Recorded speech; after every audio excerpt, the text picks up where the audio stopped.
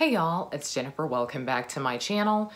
Today I am coming to you with my Febregency TBR, some recommendations, and I'm also going to tell you the book club pick for the Classics Book Club for next month for February, because it all goes hand in hand with Febregency.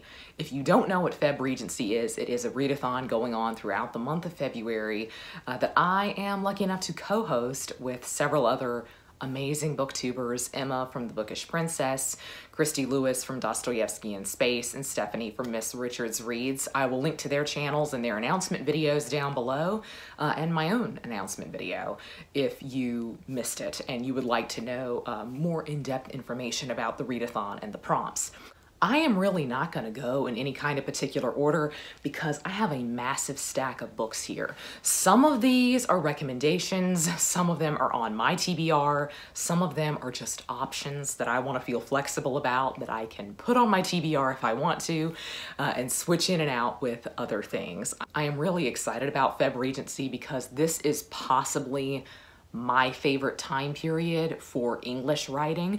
So this is just a really, really wonderful span of time when a lot of great writers were working. This might be a fairly chaotic video because I did have things in order in my stack, but my stack then fell down. I have put it back together and I am pretty sure that the order is not the same anymore. It's definitely not in order.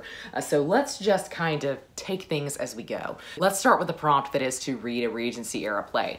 So I'm gonna do something kind of bold, maybe a little bit crazy. I am planning on reading for this prompt the Cenci by Percy Shelley, and I only brought down my little edition of English Romantic verse to stand in for all of my poets because I'm planning on reading quite a bit of poetry. This does include the Cenci, a little bit of the Cenci, but the Cenci is a play that was written by Percy Shelley that is surrounding a really crazy event in Roman history about an Italian family. The thing about this is that this is a play that was never performed in his lifetime. Largely some of that is because Percy Shelley was not really all that popular in his lifetime. He's somebody who's become more famous as time has gone on, but at the time the Cenci was probably read, but it was never performed. So I feel like I'm cheating a little bit, but I really want to read this. This has been on my TBR for a very long time. I've been trying to work my way through the Romantics chronologically for each of them, and really the Cenci is up next for me with Percy Shelley, so I'm excited about that. I do think it's going to be interesting because I don't know how he wrote it. I don't know if he wrote it with performance in mind or if it is genuinely kind of his poetry in a play format, and so it was always meant to be read rather than performed. I'm really excited about that. This is one of my big 5-star predictions of the month. Going further into poetry, since I have my little edition of English Romantic verse here, I am planning on exploring a few poets that I have not read anything by. One of them is William Blake. I have the sense that William Blake and I are going to get along because he is apparently a very religious poet, and I'm interested really in him as a person almost more than his work, but I'm excited to try a couple of his poems, and I would also, of course, just love to stick with my faves, Shelley and Byron and Keats. I'm skeptical about Byron at this point because I think I'm past the point where I'm really going to love him. I've finished all of the Turkish romances, and so now I'm like moving into his satire period. Satire does not always work well for me, and I think that Byron is going to fall quite a bit for me. Right now, he is my favorite Regency Era poet. I don't know how I'm going to feel. I feel like Shelley will edge him out. I've always had a fondness for Shelley as a person, and so I felt bad when I decided that Byron was my favorite. But I think Shelley might edge him out, and Keats I'm not very far into, and I know that Keats will only get better. So for the poetry prompt, I'm also keeping things pretty open. I know I'm going to be reading a lot of poetry, but I don't know specifics yet. I would love to revisit my favorite by Lord Byron, though, which is Childe Harold's Pilgrimage. That's my big recommendation for poetry. If you want to read an epic poem by anybody from the Regency period, read Childe Harold's Pilgrimage, or read Christabel by Samuel Taylor Coleridge, which is another of my favorites. I really, really loved Christabel, and it's just so lyrical and beautiful. And The Rime of the Ancient Mariner. Another big recommendation from me. Another big recommendation from me for Shelley would be Ozymandias, which is really, really short. And if you were gonna do kind of the bonus prompt for memorizing a poem, Ozymandias is one I would recommend. I thought about doing this, but I think I almost have part of it memorized, so it seems like it would be cheating. It's just a very short poem, so when you've read it a couple of times, it kind of ingrains itself in your memory, but it's a really beautiful poem. I think Keats has a really beautiful poem on the Elgin Marbles, which is gorgeous. Keats has also all of the odes. My favorite ode is the Ode to Apollo. If you were looking for a recommendation on poetry, I'll try to write all of those down below. I love the poetry of this period. All of it is great. Those are some more well-known examples, but Percy Shelley has a lot of like little sonnets that barely have names that are just absolutely gorgeous. Byron is the same way, and I think there's a lot of cheek in Byron if you like humor, but Byron likes to kind of meditate and go very saccharine in some places in Childe Harold's Pilgrimage, which is my vibe in poetry, kind of. So that's why I really love Childe Harold's Pilgrimage, and that's why I would recommend that one. But you could go any which way with this prompt. Those are just a few of my current favorite poems from the period. Next, we're going to go into my Mary Shelley section. I have 4 recommendations for Mary Shelley, and one is going to be our book club pick for February, so I'm excited about that. Of course, let's talk about Frankenstein. The edition I have right here is the 1831 edition of Frankenstein. The 1818 edition is probably the one you want. It is probably a little bit rawer, in my opinion. I would love to read the 1831 and the 1818 edition side by side just to see what she changed, but Frankenstein is an interesting case where an author got to revisit a work and essentially make quite a few changes to it. There is a lot that is different between the 1818 and the 1831 edition. I have no idea which one I read at this point. When I read this for the first time, I think I was under the impression that I read the 1818 edition, but I actually think I read the 1831 edition. So this might be something to look into. Just check the edition of Frankenstein that you have. Both are probably very, very wonderful, but a lot of people agree the 1818 is probably the one that you want to read. But I always think it's interesting when an author gets to kind of revisit a work and change things that they don't think worked about it. And you have to think Mary Shelley in 1818, a teenager, and then in 1831, a woman who has lost basically everyone in her life. She's lost her husband, she's lost her friends, she's lost children. She's a very different person, and so what she wants Frankenstein to be is very, very different from what it was when she was a teenager. And so I think there are horrifying elements in both versions of the text, but I think the 1831 one will probably be more sad, if that makes sense, a little bit darker in tone, just because that's the time of life that Mary Shelley was in. So this is one that is, of course, a high recommend for me because it is one of my all-time favorites. I don't actually have 4 Mary Shelleys to recommend. I had another book in my hand, sorry. So the next one that I would love to recommend is another of my favorites of all time, and that is Valperga. And so this is Mary Shelley's second full-length novel, and it is set in medieval Tuscany in Lucca, and it is about kind of a Byronic hero, Castruccio Castracani, which I just have to say his name because isn't it just an incredible name, Castruccio Castracani? And he is a figure that actually lived. So this is historical fiction focusing on an actual historical figure. But there are 2 female characters in this work that are her own inventions that I think are genuinely fascinating. And the amount of research that went into this book is genuinely stunning to me. I really have a soft spot for Italy and a soft spot for Tuscany, specifically historical fiction, and I don't think we get to see medieval Tuscany often enough. That's my opinion. And so this is kind of set in the days of Dante and Petrarch and Boccaccio, and it's just so dreamily written. It is Frankenstein to the extreme. It takes some of the ideas that Frankenstein was playing with and it takes them in a different direction, which I think is really interesting. If you have read Frankenstein and loved it, I do think that you would probably like her historical fiction. It's just a different animal. I think this, in my opinion, I think this is better than Frankenstein. I know. Shock of all shocks. This is one that I would love to reread, and I actually genuinely considered it. I genuinely considered rereading it this month, but I am trying to go in chronological order with her works as well as the romantic poets. And so next up for me is a book of hers that I have DNF'd.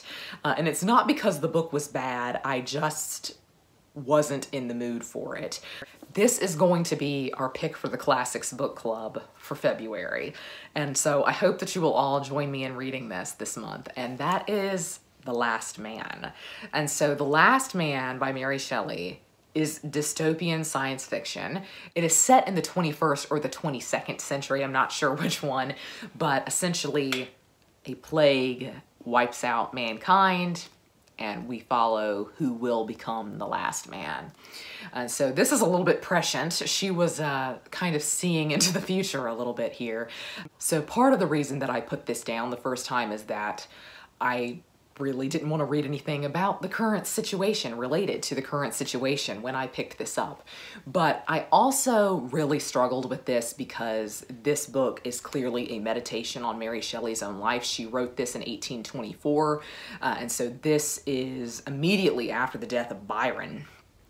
Percy Shelley died in 1822, and so in many ways she is the last man in her own story, in her own life. It's deeply, deeply sad in my opinion. And so there is a lot of pain on the page in this book because a lot of the characters represent Byron, Shelley, Claire, her stepsister. And so it's just really, really an emotional read, but it's so beautifully written. I will say, just something to keep in mind if you're gonna join me in the book club this month, this book is very strangely written. It's more about the idea than it is about the characters or the plot, and that's a lot of romantic literature in general. The themes and the ideas, they're a little bit more important than the story that you're telling, and so there will be moments where you're confused, where you would have liked to have seen an event happen, but they just mention it in passing. But this is just going to be a really fascinating read, I think. I'm so excited by this. I love to read classics of science fiction where they kind of envisioned the future, and I like to see what they got right and what they didn't. I think this will be a really great one to explore through the book club, and I hope that you will join me. Another book on my TBR for the month is Nightmare Abbey by Thomas Love Peacock. This is a really short novella that is kind of doing something similar to The Last Man in that it has a bunch of characters based on real romantic and Regency figures. So there are a lot of characters in this that are based on Byron, Shelley, Mary Shelley, and Coleridge, I believe, which is really exciting. And it's always good to have a short option on your TBR for the month for a readathon, in my opinion. So this is one that I am excited by and that I think will probably be a nice quick read. Kind of an odd one that I have here as an option is the Oresteia that was translated by Percy Shelley and his cousin Thomas Medwin. So this is, of course, a translation of an ancient work, but it was done by Percy Shelley in the Regency period. And I'm really fascinated by this. I've heard this is just an absolutely gorgeous translation. So this is one that I would like to get to. I would like to get to all of my options, but there's a reason that I am just calling them options. I don't know whether or not I recommend this, but I thought I would tell you about it in case you were curious about it. Percy Shelley did quite a bit of translation in his lifetime, and his translation of Dante is stunning. And I genuinely wish that he had translated all of Dante. That's my wish, that we would stumble across a manuscript where Percy Shelley had translated all of Dante. Wouldn't that just be absolutely amazing? But I imagine that his translation of the Oresteia will be similarly beautiful. Next, we have my little stack of books that influenced Jane Austen. So one of our prompts is to read a book that was an influence on Jane Austen or that was kind of mentioned in her works. This first book is actually a real recommendation for me for this prompt, and it's Belinda by Maria Edgeworth. I read this for Jane Austen July last year, and I really, really loved it. I think this book is very similar to Jane Austen, but it is also playing with some really interesting social issues of the day, dealing with racism, dealing with sexism. One of the characters in this book wears pants, and she actually fought a duel with another woman, and she said the reason that they would have gotten in trouble was not actually for fighting the duel, but for wearing pants. And so that's just kind of a hint of what's going on here. There are also characters of color in here that I thought were handled fairly well to have been in a book written in the early 1800s. So this is one that I just was really floored by, and I highly recommend it. I think there's a lot of talk also about Evelina by Frances Burney, and I also read Evelina last year for Jane Austen July, and I wasn't as enthused with that as I was with this. This book was really fun to read and really lighthearted, but at the same time I thought it had quite a bit to say. And so this is one that is a high recommendation for me if you are still kind of looking for an option for this prompt. My two options for this prompt are two books that I considered making our book club pick of the month, but both are really, really long, and I don't know that I can read both of them in a month or even read one of them in a month, especially the shortest month of the year, but I'm gonna try. One of these is Waverly by Sir Walter Scott. Now, Ivanhoe is a really great option for this prompt, or just for the prompt to read a Regency era work. Walter Scott is an author that Jane Austen mentioned quite a bit in her own letters, and she mentions quite a bit about his poetry in Persuasion, I believe, and I really love Sir Walter Scott's poetry. He's a wonderful poet to pick up for this readathon, and I really hope that you do. My favorite by him is Marmion. I think I really have enjoyed everything that I've read by him. Marmion is another long one, but I really enjoy Sir Walter Scott, and Ivanhoe is one of my favorite books of all time. I really would love to reread Ivanhoe because I just want to see is it still a favorite, but I read it many years ago and it's just such a joy and a delight to read.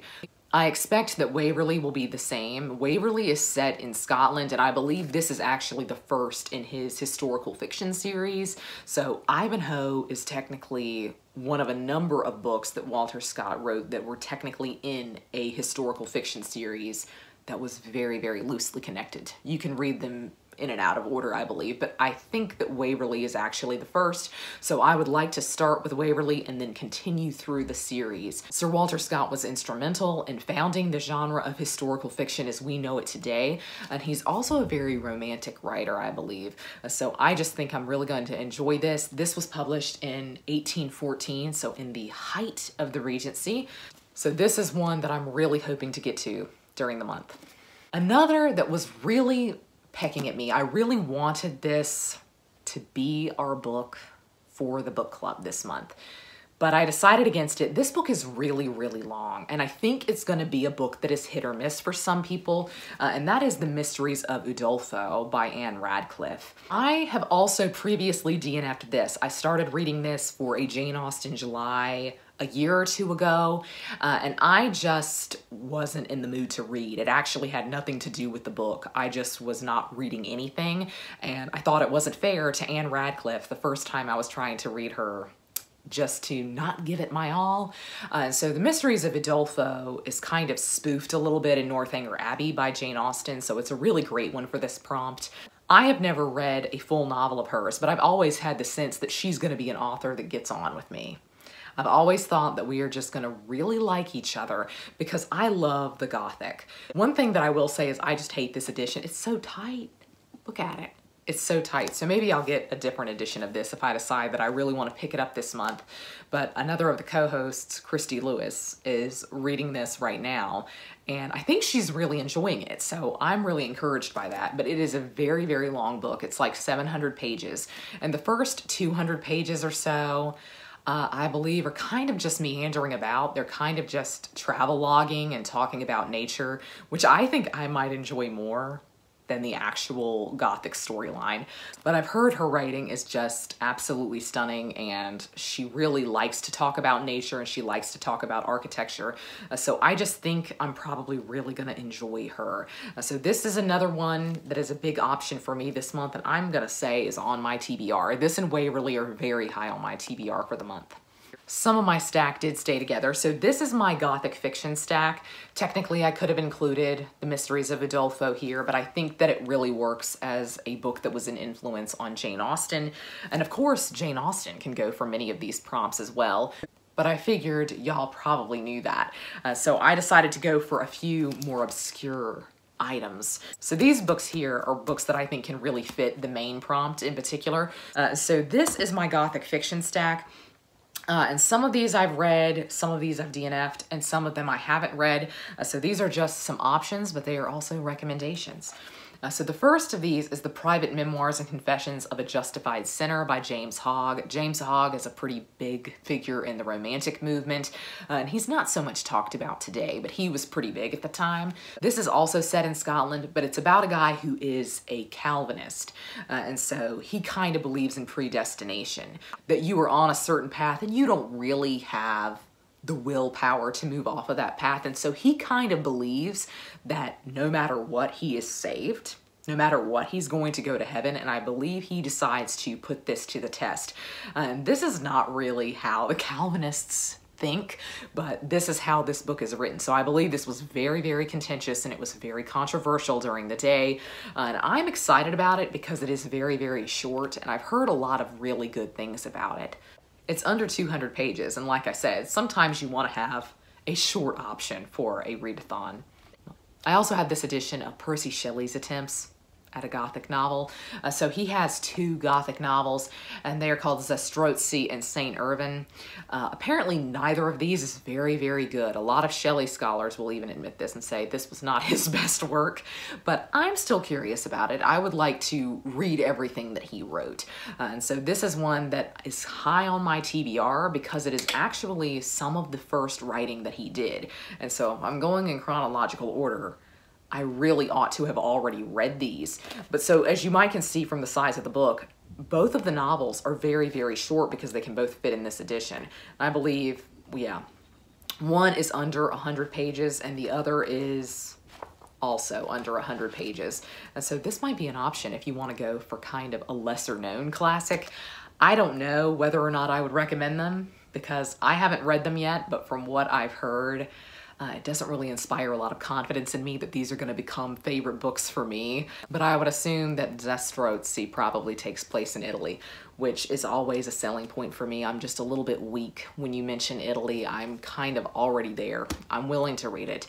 So I think maybe if I read one of these, I will try to read Zastrozzi.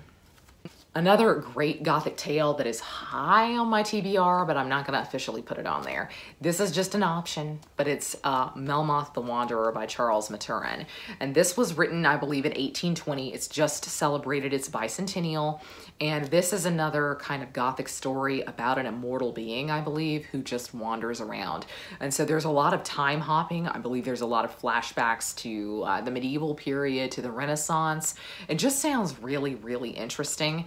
There's also an element of Faust in it. I believe the main character kind of made a deal with the devil. That's why he's in the situation that he's in.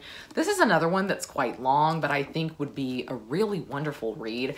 I love Gothic fiction of this period, and I just think it's really dreamily written. I think it really gets at the heart of horror. Another option is Zofloya by Charlotte Dacre. This takes place in Italy, so that's why I picked this up. And it's set in the 1500s, I believe, but this is a really transgressive book in terms of gender. I've heard it's incredibly progressive, but I've heard that it's also very horrific. But I believe it's set in Venice in the 1500s, and what more do you need to know? Truly, what more do you need to know?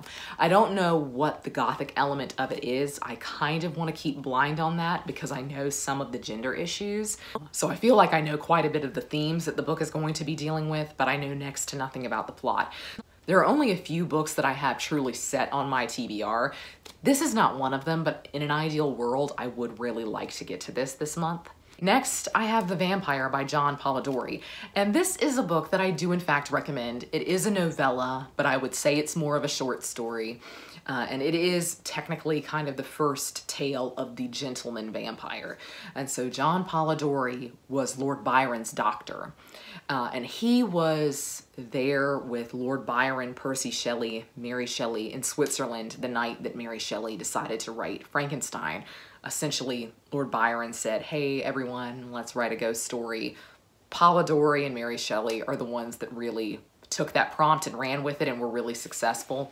We have a lot to thank The Vampyre for because it really did pave the way for things like Dracula, Interview with the Vampire, kind of a human vampire, but also a genuinely handsome and sexy, alluring figure of a vampire. And so the vampire in this book is actually based on Lord Byron. It's just really, really funny. I love that a lot of romantic fiction in particular was constantly making reference to everyone in the circle of the day. And so this one is no exception.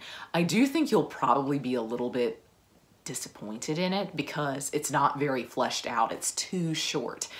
In my dream world, I would write a retelling of this because I think there is so much here. There is so much that he hints at that he does not take further. I think this would have been such a wonderful novel, but he chose to make it a novella. Why? I don't know, John. I mean, John, why did you do this to us? But it is really good and it's really beautifully written. I think that you enjoy it more for what it could have been than what it is. Last but not least in my Gothic section is The Monk by Matthew Lewis. I DNF'd this last year, and I DNF'd this because in many ways this is, in fact, truly a horrific book. It is truly scary in a way that a lot of the others of the Gothic genre of this time period are not, and I can see that this book was controversial at the time. This essentially ruined this man's life. Matthew Lewis, he was like gonna run for Parliament. He really was set up for a great political career. He published this book and people were like, you are a sick, sick man. And I can see why. I only made it halfway through, so I don't even know what horrors the second half of the book had. And maybe that is a selling point for you. Maybe you would really like to find out what was really going on in this book. And I would love to revisit this one day. I just think that I was not in the mood to read something as dark as this was, and I don't think I expected it to be as dark as it wound up being, because there is just an element of beauty to the Gothic writing of this period often, and so it's often not really scary because it's really meditating more on ideas and themes, and it's not really in-your-face horrific. This book is in-your-face horrific. Things happen that are just genuinely horrific to read about. I would like to come back to it one day, and I think it would be a really interesting one to read alongside Anne Radcliffe's The Italian. She apparently wrote The Italian in response to this book. And as you might can imagine, this is about an incredibly evil monk, and the picture on the front is not really an indication of the character. Apparently the monk in the book is hot, you know, a very dreamy looking, good looking guy, a Byronic hero, if you will, in the years prior to Byron when this was written. So one day I would like to revisit this, and I would really like to revisit it in conjunction with Anne Radcliffe's The Italian. This is my nonfiction section. So our last prompt is to read a bit of nonfiction, and this can be nonfiction written during the Regency period, or it can be nonfiction about the Regency period. So I have a few options for during the Regency period, and then a few that are more modern books written about the Regency. One from the period of the Regency is John Polidori's diary. So John Polidori, who wrote The Vampyre and was Lord Byron's doctor, actually kept a diary while he was working for Lord Byron. Essentially, he was always going to tell the papers and tell the journals about his experiences with Lord Byron, because Byron was such a big celebrity of the day. And so that's really why he kept this journal. And he also died very, very young. So that's why it's quite short.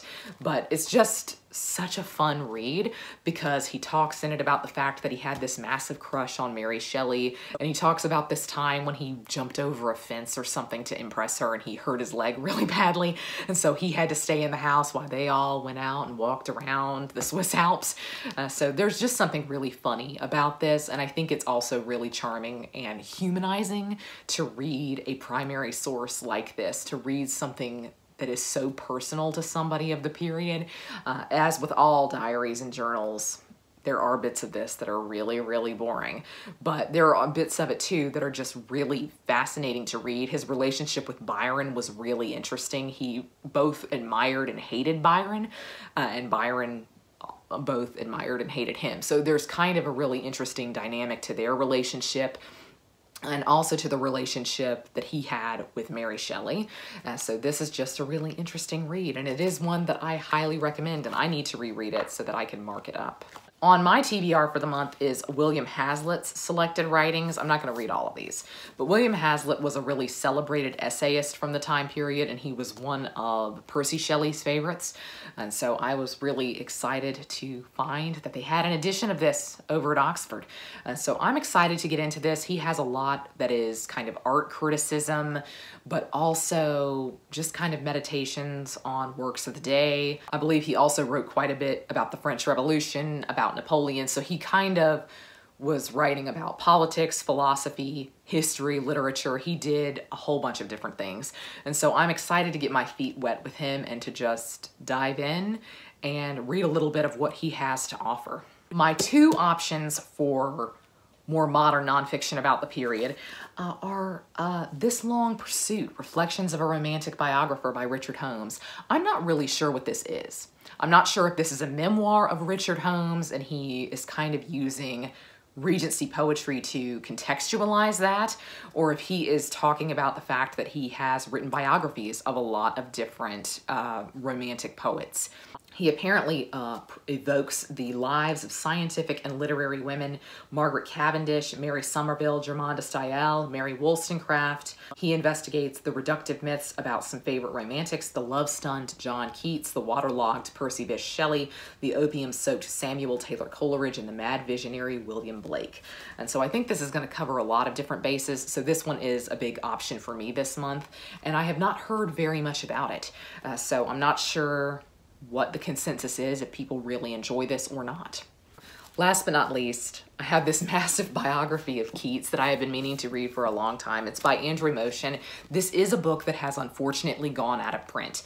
I found it on Abe Books. So if you're patient and you just kind of look around on Abe Books every now and again, you'll probably find it, and you'll probably find it for very cheap. I think I paid $3 for this, but this is unfortunately a book that I believe has gone out of print, and you can't get an e-copy of it. I have heard nothing but good things about this. I believe I first heard about this over on Steve Donahue's channel. He said this is probably the best biography of Keats that there's been, and so I'm really excited about this. I think I'll just get started on it this month, but it is a massive, massive book, as you can see. So this is one that I'm hoping to start, but I likely will not finish in the month of February. So those are all of my options for Febregency. Those are some of my recommendations. That's the book club pick for February, The Last Man by Mary Shelley, and I hope that you will join in with me. I would love to know down below if you are going to be joining in with Febregency and what is on your TBR. But that's going to be all from me today. I hope you're all having a great week. Happy reading. Goodbye.